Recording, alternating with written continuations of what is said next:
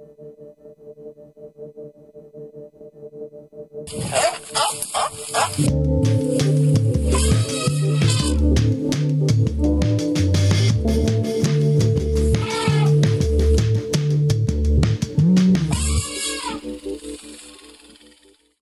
and welcome to Global Sanctuary for Elephants podcast, Global Rumblings.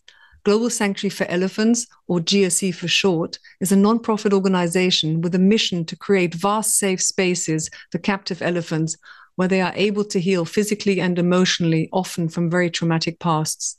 I'm your host, Nadia Mari, and I'll be taking you to the lush jungle of the Mato Grosso region in central Brazil, home of GSE's initial project, Elephant Sanctuary Brazil. Currently home to 6 female Asian elephants, lovingly referred to as the girls. Hi, welcome and thank you for tuning into this week's episode of Global Rumblings. Let's head on straight down to Brazil. Hello, Kat. Hello, Scott. Hi, Nadia. Hey, Nadia. How are you? I'm fine. It's still summer here in Germany and Europe, so yeah. I won't bore you with the details of the beautiful weather here. Well, it is turning windy here, so hopefully that doesn't get too windy in the microphone, but we will give it a shot since our office house is essentially outside. You still haven't got windows? It'll never have windows, hopefully. Or doors. Well, I know you don't have windows. I know you don't have windows like in Europe with glass. But you have a door now, though. I think we said when you first moved in there, you didn't have a door either. You're looking around. I was just going to say, I like the fact that we both had to look. Do we have doors? We have most of the doors. The west-facing side of the house is pretty much open because that's what looks towards all of the habitats and the barns and the entrance for security and monitoring. And right now, 2 of the doors are done. There's 3 panels to the door. 2 of the panels are done. The other one is waiting to be painted. So we're almost there. So if you look out to the west, though, you could actually then look at the beautiful sunset every evening then. Yep. Yes. That's the plan. And it strategically is planned. Yeah. Very much so. Actually, I don't think stunning is one of our... We've been a bit lax on our drinking / podcast bingo game, which we did have 3 words, but we'll have to get into that at another recording. I think we should add stunning to our words as well. Mm-hmm. Okay, so last week we ended on a sad note with Guida's passing. As Kat said, we want them all to live forever, but the reality is they are geriatric. They are old when they come to you. They do bring a huge variety of diseases. Well, not diseases, not the right word, but maybe, I don't know, issues with them is maybe the right word, ailments and issues with them, which then manifest themselves. So maybe, yes, I'll just let you talk how Guida's passing then changed Maya's development. And also you had another 3rd elephant there, then Hana, and maybe talk more about her, introduce her to us. You can't look at me because you love her. You know how parents aren't supposed to have a favorite child. It took Scott how many years of me knowing you before you would start admitting that indeed you did probably have a favorite. It's actually when I realized when I'm talking about them that you felt that internal change. Sure. It's not like there's an even recognized necessarily that you have a preference of one for the other because they're all so incredible and unique and have their special traits. But every now and then, it was actually in Tennessee when I was doing a presentation and I started talking about Sissy and Winky, and it just changed the way my heart fluttered. Because he wouldn't admit Sissy was his favorite back then either, which he can now admit. They were both pretty equal. They were both pretty, those 2 were pretty... You're a liar. You are a liar. It doesn't mean you love Winky any less just because Sissy makes you almost blush when you talk about her. I felt closer to Winky because of everything that we went through and to try to help her through all the struggles and that long road for helping her see life differently. But I have a soft spot for Sissy and I have a soft spot for Hana. Matter of fact, you call Hana Sissy on a somewhat regular basis. So, all right. So let's go on with Hana. So Hana, let's go back to a little bit. First heard about Hana through rumor that there was an elephant. Actually, we heard about it a few years before, I think. And again, we didn't have permits. And Hana came before Ramba. Yeah, Hana came before Ramba. And we had talked to the previous owner, or there was rumor to the previous owner, and they did not want to move her. She was a solitary elephant that was living on a hotel / zoo / It was like aquarium, they had a little mini amusement park at the hotel, and that's where they kept her. Yeah, but she was not even part. Yeah, she was on the east coast of Brazil, way on the east coast. Nice area. I'm sorry? Nice area. It was a very pretty area. There's actually a farm, the hotel / zoo / farm / aquarium / sugarcane farm / cachaceria. It was all kinds of things combined. It was actually a beautiful area, and Hana had a little spot in the middle of the field, completely isolated from everything around her. There was literally nothing around, no other animals, no other anything. Didn't they take like a little train twice a day? Yeah, there was a train that would go visit her, and the keepers would go out there and take care of her, and a couple of times a day. And the new owners are the ones that actually contacted us because they saw they didn't want the animals there. They wanted to move the animals out, and they wanted to focus on the amusement park. I'm sorry, the water park element of it.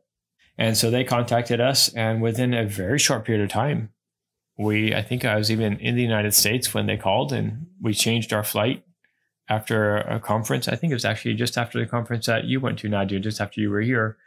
Yeah, October 2018. Yeah. Yeah. So after that conference, I went directly there to sign the contract. And I think it was about 4 weeks later, or it was a short period later, is when Hana came. So it was all very, very fast. Yeah. So how does a hotel / zoo / aquarium / whatever get an elephant? Anybody can have an elephant here, I think. I mean, it's so bizarre. We've said it before. I mean, look at Maia and Guida. They're just chained up on a farm in the middle of nowhere. We heard so many rumors about elephants being on different properties in different states, and nobody has any really solid information. So when we initially heard about Hana, we weren't sure she even existed. I don't know. It's very strange to me, but apparently not to people who live here. So Did she come from the circus? Had she been? Yeah, she was circus initially. She was circus as well. Okay. Yeah, circus. And then when she was removed from the circus, she went to this small zoo. And it was probably very similar to Bambi. You know, once the circus legislation or the anti-traveling legislation started being enacted, a lot of these elephants were quickly removed from the road and sent to the nearest place that could receive them. And she was interesting when we first saw her. It was very interesting, how isolated she was, as we said, but the fence. I mean, it was in air quotes fence. Yeah, it was like a little skinny post that were like 1.5 meters tall. Maybe they weren't very tall, 1.5 meters tall. 4 feet. With 2 cables that were connected to an electric fence. And these were, I mean, the posts were all pushed out of alignment because she played with every single one of them. She would often escape, they said. And where would she go? And she would when she would escape, she was actually surrounded on a couple of sides. There was a nice little pond down to the right in front of her. And then there was a sugarcane field to the left. And they said she never ambushed a sugarcane field. Oh, really? She would actually, probably because she was fed so much sugarcane anyway, she probably didn't need it anymore. It was a principal part of her diet, which is not really good, but she had a lot of sugarcane. And then she would actually go past the cachaceria, and that's a cachaceria is where they make cachaça. It's a sugarcane alcohol. And she would go behind the cachaceria, which was often not functioning because it was only functioning for a very short period of the year when they were harvesting the sugarcane. And she'd hang out behind the cachaceria and just hang out there. Oh. They said she went there all the time. Every time that she was out, she would go right there. Because it was shady? Ask her to come back. It wasn't that shady. It was just a different type of grass, maybe. And she just, it was more manicured grass. And I don't know if she liked that smaller, fresh grass, but she would go there. And when it was time to go back, they would say, come on back. And she would follow them right back. But at the same time, they were terrified of her. No one really went close to her. Sure. But when it came to stuff like that, she wouldn't allow it. Yeah. I mean, she also threw things. I mean, I think we have like every elephant that is scheduled to come here and has come here all throw things, which... But they're taught to because people don't understand the behavior. I understand. So, because the elephants are being completely ignored many times and essentially neglected, they would And I just got self-conscious because I'm talking way more than Kat on this one, but Kat told me to. I was also listening to both of you. But Kat also didn't go to see her there. Nope. As someone else, and I only met her when she got here. So I'm authorized to talk on this behalf now. All you, baby. She was, like most elephants are ignored, they're neglected, they're not really seen. And they would throw things to get attention, and they'd immediately go and grab sugarcane and feed her. So you're teaching them to throw rocks.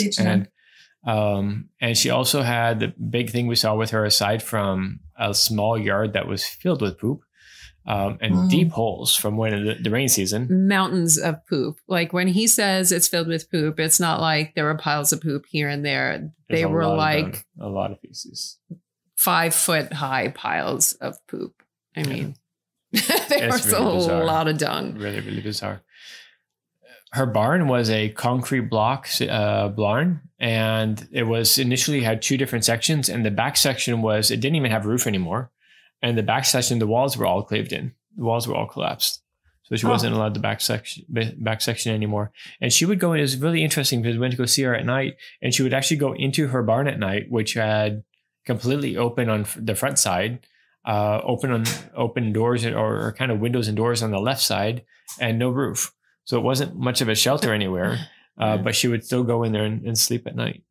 A little habitually. Really interesting. Was the weather good enough then for her on the west nice side there of Brazil? It's okay for her to be out all day then? Yeah. Maia and Guida, where they were, it would get really, really cold. And it would be, 2, 3, 5 degrees and rainy for multiple days. And they had absolutely no shelter.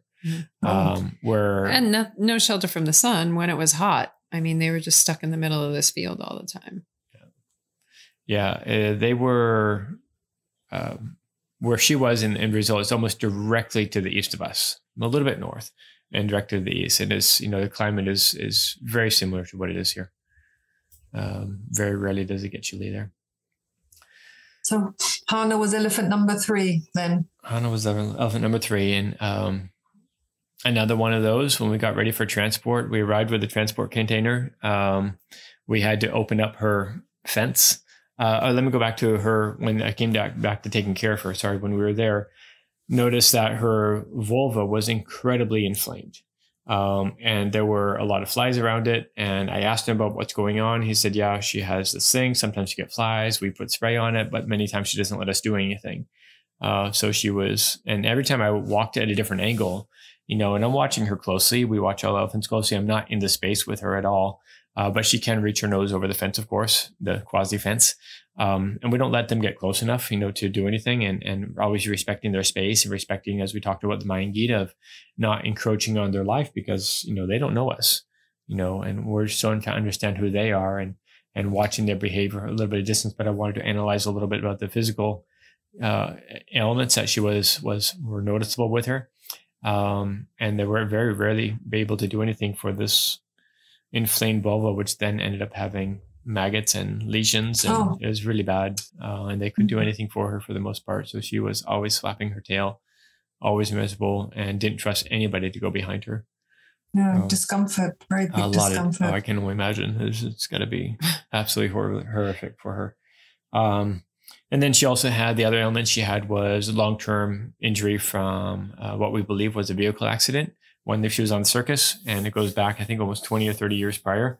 And her left elbow was completely fused, has no articulation in her left elbow at all, which didn't seem to bother her.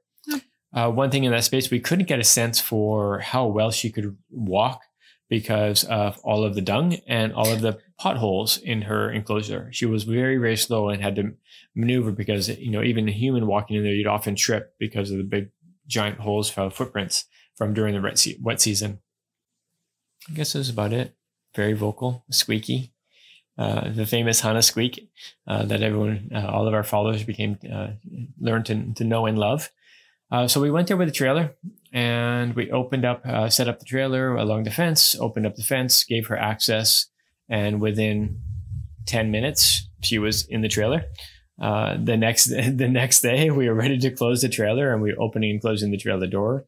And I think it was on the 3rd day or maybe the 4th day, we left to come home. And for the long trek home, It was a long ride. From the West Coast, yeah.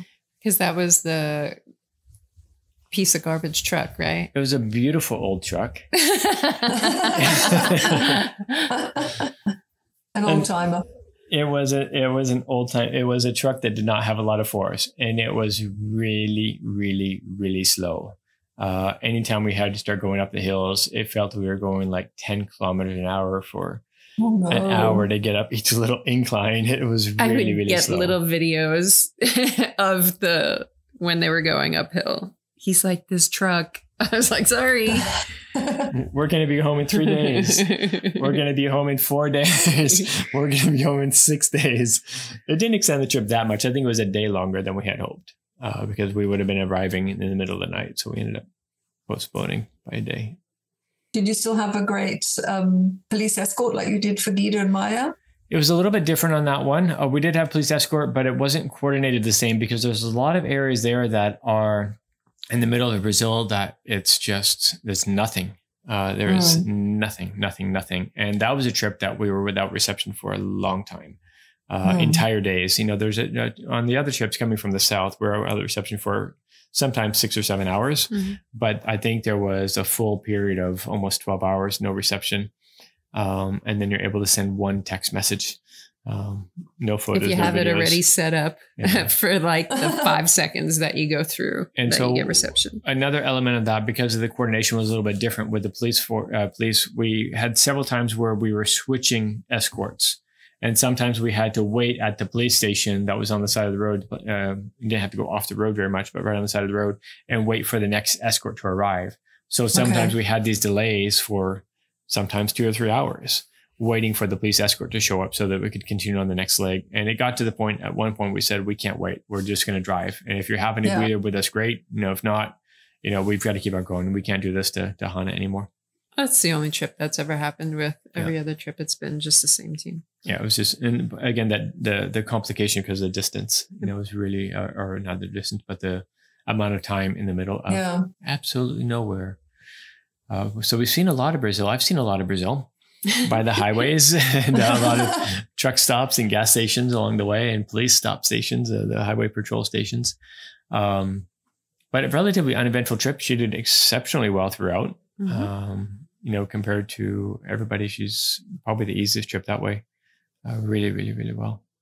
Was she the elephant that stepped off right away? I haven't had time to check any YouTube videos. I'm sure that was the time. 2018. We're definitely into the internet age by then, so they must be alive. Was she the one that stepped off straight away, or? She stepped off backwards, right? And the top of the crate wasn't open. Yes, I forgot to open it. The crate has 2 elements. It has a horizontal hinge door and then 2 little butterfly wings that close the very top portion that is angled. And I forgot to open the butterfly wings, and she ducked herself right on out. She was like, okay. I didn't remember if she went backwards or forward. Yeah, I think she went backwards. In previous episodes, you said that many facilities ask you about introductions. And I know from other rescues that you shut off the other elephants in the other yards so that the elephant being rescued has got the elephant care center to itself. So how did you do this for Hana, and how did the introduction span out between the 3 then? Maya and Guida actually put themselves out of the way. They had been closer to the care center. And then the night before she arrived, they went all the way to the back of 4 across the creek, essentially as far away from where Hana would be as possible, as long as they stayed within the fences. So, when Hana got there, they were nowhere near where she was. And it was actually a few days before they ended up coming over. But one of the interesting things about Hana with her arrival is, people say, but we've also seen elephants in captivity can definitely lose their ability to communicate as, I'm going to say, normal elephants. We would have elephants that would lose each other in Tennessee. I mean, lose each other when they're not that far away. They don't call to each other. They don't do anything. They go in the wrong direction. I mean, they call and they still run in the wrong direction. Yeah, you'd be amazed. And here you have Hana, who's essentially supposed to have lived her entire life alone. She's, how old was she at that age? There was conflict in the number. Some said over 60, some said over, or definitely over 55. Yeah. But some records suggested over 60. So she came into the care center. She chased one of our roosters, which he was fine with. He was like, okay, running. And then she went over and smelled the treatment chute. And we had done, just a couple of days before that, we had done footwork on, I don't remember whether it was Maia or Guida. And she smelled and she smelled and she smelled. And then she picked up her head and she did this huge rumble that is generally a rumble that they use to call each other. And it's like, wow, all right. It's like, good for you. That's pretty impressive. And it was just a little bit surprising because, again, we've worked with elephants that have lived with other elephants in all different scenarios and still did not communicate in that way. I think we definitely see the girls here, and it's not just her. I mean, I think most of them communicate much better with each other than the elephants in the US. I don't know why. And those of us then who want like happy ends, they probably thought, oh, Guida and Maia would come running, but they didn't. So they obviously knew that traveled far. So they knew, someone else is coming. Yeah, they took a couple of days to decide that they were interested in meeting her, which is all fine and well. They could do their own thing. It had to have been within the first 3 days because the other people from the SEB team were still here. And then they came over by the barn and it was relatively uneventful. I mean, everybody just seemed mellow and not overly excited and not anything negative. So they ended up going into, I can picture the tree. Which yard is that? Yard 1, wasn't it? No, I think it was yard 2 because we were in yard 3 taking video of them by the tree that is right by. All three of them then? Yeah, we let them in together since they seemed fine and they just hung out together by the tree and, there was a little bit of smelling back and forth and they ended up going back and forth between the smaller yards and it wasn't really anything. There wasn't anything remarkable initially. Hana was, quiet and well-behaved and Maia and Guida were interested, but not overly. And yeah, it was kind of, I don't want to say boring, but there definitely wasn't anything overly exciting going on initially. It wasn't until a little bit later that shifted. And were you then able to assess Hana's gait then when she was actually walking to see how bad this fused elbow was? It wasn't as bad as you had expected? No, and we didn't think it was going to be, we knew the elbow was fused. It wasn't, the assessment was just to see her mobility, how much of an impact it had on her. And similar to what we saw with other elephants, in our past, they all just learn to adapt. Sure. It doesn't seem to bother them at all. And she has to move in different ways. She has to shift her body a little differently, sometimes depending on the slope of the grade of the hill. The grade of the terrain. But they just adapt. They just figure it all out and they do incredibly well. So she can be speedy. Yeah. She definitely I think she surprises people how speedy she can be. Guida and Maia, but she can move. Yeah. I think one of the nicest things with her for her well-being was that I think it was the second day she was here, she allowed us to close her into the treatment chute and clean up her vulva area and medicate and treat. I mean, people would be watching the live videos and they're like, what is she doing? Because it hurts so much. She's actually kicking her own vulva with her back foot. She's kicking it. She's trying to scratch it. I mean, she was so uncomfortable.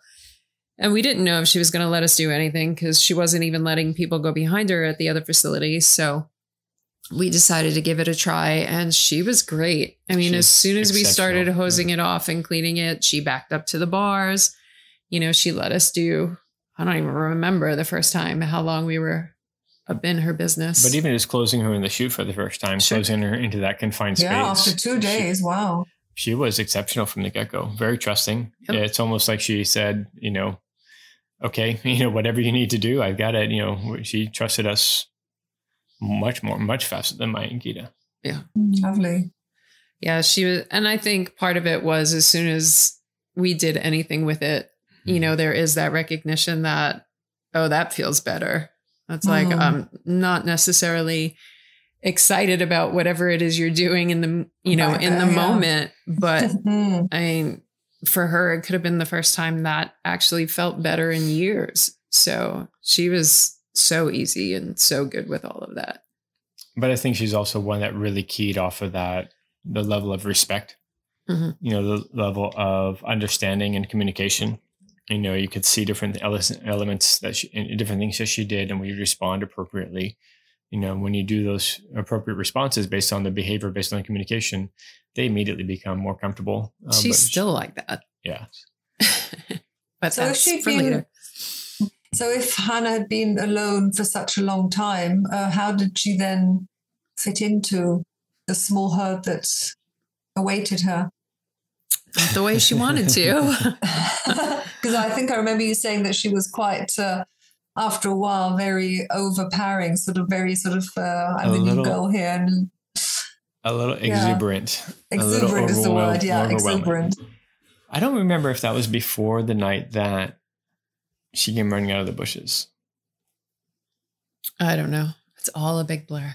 I think they probably did the reunion first. But see, after that moment went out in the pasture, when she overwhelmed her sisters with love, I think that she didn't go out there quite as much. So I think there was that, I think it was a couple of days. I don't know. Because it was one of the first nights that we had her calling us to her. Yeah. Oh, she was great that way too. There was, I don't want to say an incident because nothing really happened, but when you talk about like a specific moment where she totally overwhelmed Maya and Guida at that point are very close, and very physically affectionate with one another. And when they want to be next to each other, they want to be next to each other. But Hana did not know how to read the room by any stretch of the imagination, or maybe she did and she just couldn't control her desire to. It seemed like she wanted what they had. She wanted that with them. And it's like, whoa, that took a while for them to get there. And that's with 40 years of history. It's not going to come overnight. But she, it was kind of that puppy energy of, can I come? Can I come? Can I come? Can I stand next to you? Can I go between you? And she would like try and maneuver herself between the two of them when they're standing together, like, touching each other, and they were really good about just trying to move away and trying to let her know, that's not what they wanted. And she just, but I love you, but I love you, but I love you. She did not give them any space at all. And she was so exuberant. And then somebody tried to lay down. And the Guida tried to lay down, take a nap. I don't remember which one, but I do remember that she wasn't letting them sleep. Yeah. And they were at that point, they would nap a lot in the afternoon. They would have their breakfast. They would go for a swim or whatever. And then they would nap. And she was not letting them take a nap. She just wouldn't let them lay down because, oh, that's right. Because she panicked. Yeah. Every time they went to lay down, she would trumpet and freak out as if something was wrong. And I don't know whether she just didn't understand all they want to do is take a nap. And so the girls were then, not only were they losing tolerance, they were tired. She wasn't letting them sleep. And finally they were like, no, you're not doing this. And Hana had her feelings hurt for sure. Yeah.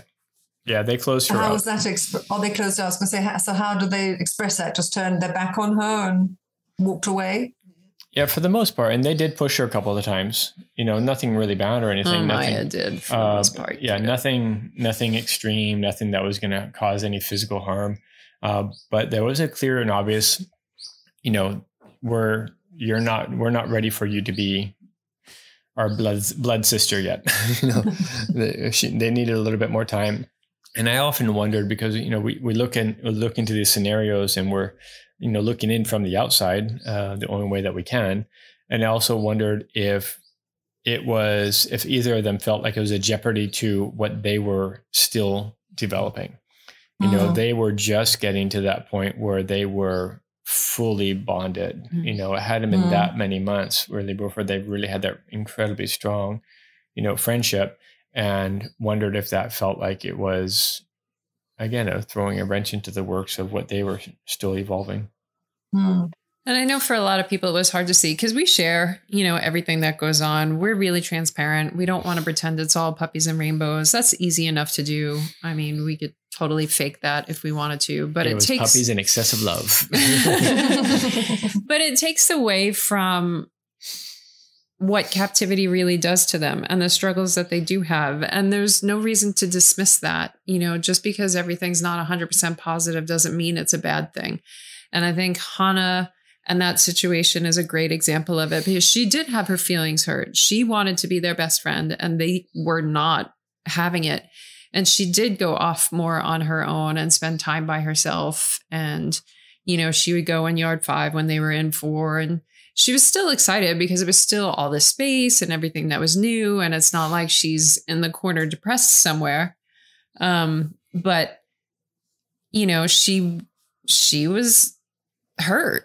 And even through all of that, and we shared it with people, you know, that she was off by herself and that they had kind of shooed her away and so on and so forth. But I really do believe that whole scenario is what taught Hana to be the elephant that she is. And I think that part of her is the most amazing part of her. So it wasn't necessarily easy for her in the moment to feel like she finally had the companionship of other elephants and they were closer with each other than with her. And they didn't want that from her. But I do think it shaped who she is right now.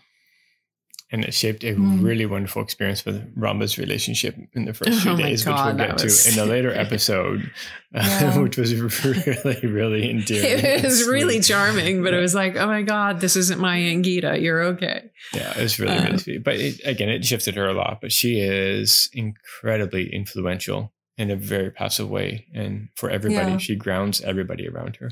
Yeah, she's amazing. So I know we're running short on time again, Nadia, but let me say to end on a silly, happy note with Hana. She was exploring nighttime as everyone else is exploring nighttime. And there were a few times that we would leave the house because there is roaring, you know, screaming in the habitat. We're not leaving the house. We're like actually running. And I don't really run for almost anything. Running out of the door, hopping on the 4-wheeler, racing down the hill to find out what's going on because she's making these noises that generally would only come from an elephant that is like something catastrophic is going on. But so we get out there and sometimes she's crashing through the bushes. And then when she stops, she's like, I'm just going to start grazing now. Like everything's fine.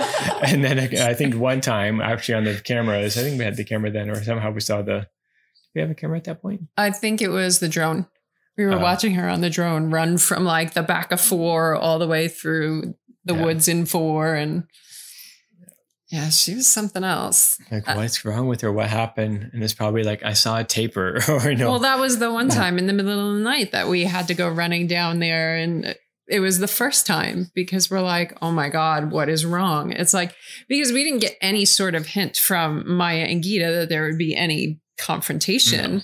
You know, it was, they didn't want to be friends with her. They didn't want to beat her up. They just wanted her to go away. And clearly she learned that they wanted her to go away. So we hear this bellowing and roaring, and it's probably like 11 o'clock at night, go racing down the hill, and no one else is there except for her. And then we see a taper like 20 yards away. And we're like, really? That's what that was all about. We're like, holy cow, Hana. She didn't know what a taper was. But even with that, it wasn't like fear. It was just like playful exuberance again. She had so much energy and so much, you know, passion, you know, for life. You know, it was really interesting. She was happy to be there. Yeah, we definitely learned that she was going to be a little bit of the boy who cried wolf as far as her noises went. And then she, of course, learned that when she did them, we came running because, you know, you have to make sure everything's okay. So there's a little bit of a game that way as well. But she's cute. She's very endearing, for sure. I'm hearing in the background, I actually heard that in the previous episode as well, towards the end of our recording, there's like a very loud little bird. Yeah, the little weep. Yeah. I don't know who he is. I don't know. There's so many. We have those little birds that are very similar to mockingbirds, much smaller, but very similar coloration to mockingbirds that we have in the US. And they make a little weep noise, but I'm not sure if that's the one it is. There's still too much to identify. Still too many species to fully recognize. Well, I'll leave you then with a little to do. You can find out what the little weep noise is, because it actually sounds like he's like inside your house, but obviously having no windows and some other doors still being painted. He's probably right outside, which makes it sound like he's inside. So yes, I'll let you go. You've got a lot to do as always. And thank you for taking the time for this week's episode. And yes, catch up in 2 weeks' time. Thank you, Nadia, again. It's always a pleasure. Bye. That brings us to the end of this week, and we are at elephant number 3. We're collecting elephants very fast now. We've got the beautiful property. We have 3 elephants. And yes, catch up in 2 weeks' time. And until then, take care. Bye.